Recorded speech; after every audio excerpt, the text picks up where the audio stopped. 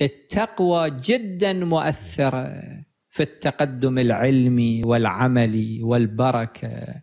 شكوت إلى وكيع أو وكيع سوء حفظي أو حظي فأرشدني إلى ترك المعاصي، وعلله بأن العلم فضل وفضل الله لا يؤتاه عاصي.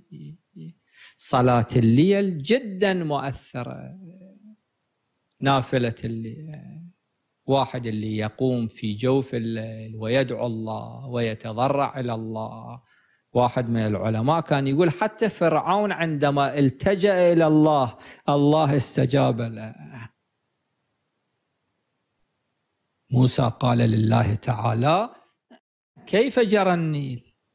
قال هذا البارحة من الليل إلى الصباح وضع الأغلال في يديه وفي عنقه وبكى، جاي إلى الله دا يبكي، مثل واحد يجيكم دا يبكي.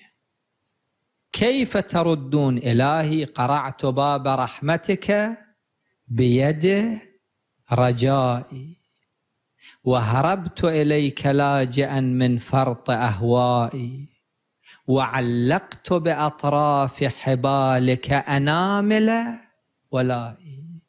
واحد اللي يقوم نصف الليل قريب الفجر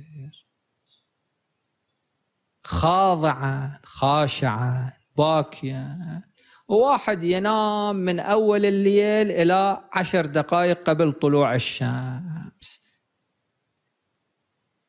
هل هما سيان عند الله؟ معقول؟ الله يطرح البركة في ذلك. أكو بعض الأفراد حياتهم مباركة، بركة أكو في حياتهم، هذه ترتبط بعوامل غيبية.